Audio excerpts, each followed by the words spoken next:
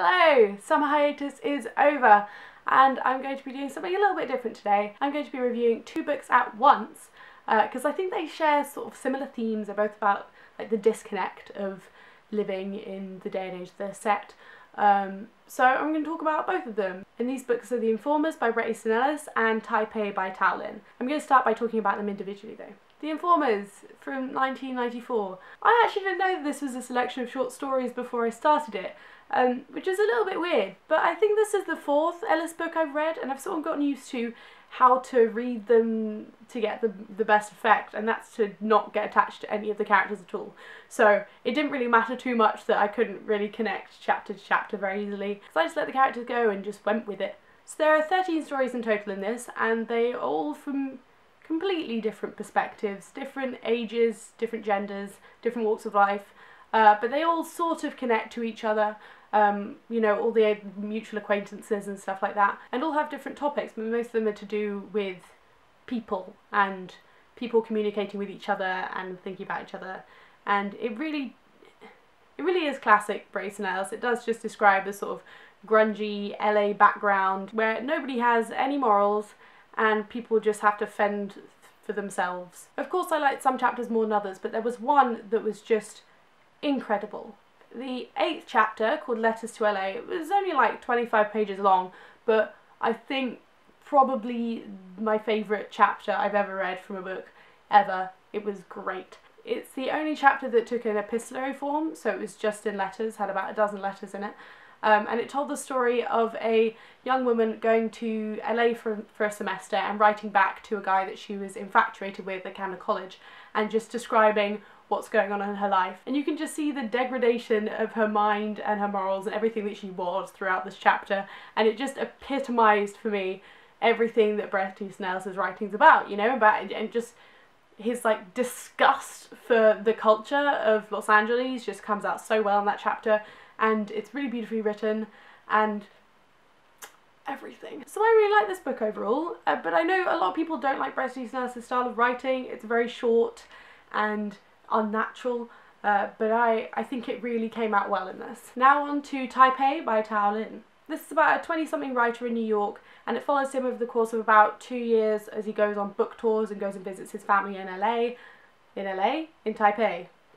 But mostly it's about him making and losing friends and romance while taking an increasingly large amount of drugs and caring less and less about anything. But in the end of the book he has a sort of light bulb moment where he realises what it's worth to have a proper symbiotic relationship with another person, which kind of solves the rest of the book. I love the way this was written. I think it was gorgeous.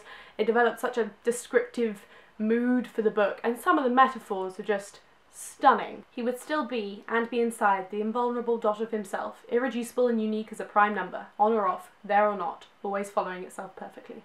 There was a specific girl he liked who liked him back, but he couldn't remember who, it seemed. When he realised he'd been thinking of Anton, and that he'd unconsciously degendered and abstracted Anton into a kind of silhouette, which he'd successfully presented to himself as a romantic prospect, he grinned uncontrollably for around 30 seconds. On the front cover of this book there is a quote by Bret Easton Ellis, which reads, "With Taipei, Tao Lin becomes the most interesting prose stylist of his generation," which I would agree with. But actually the rest of the quote that they cut off was, "But that doesn't mean this book isn't boring," which I would also agree with. There are sections which just seem aimless, about just going to parties and taking drugs, and it's just so indulgent. And while I expected a bit more plot from the book, I did like it overall. So yay, 2 books. I think they're both intensely reflective of the authors and their state of living, because they both show what the authors find interesting about modern society and disgusting. And they both have a backdrop of just really sad, disingenuous, uninteresting blah. And then the storylines are both about kind of the people that do make the connections and make it interesting and have to deal with all of this blah, but they're the most intense point. And I think it's strange because in other books and in the world, I don't think, well, this is my state of living, I don't see the society I live in as that contemptuous at all. But I think both the authors play that side heavily so that the sort of shallow connections that they've made in the plot are much stronger in contrast to the background. One huge difference is that Bret Easton Ellis never accomplishes anything.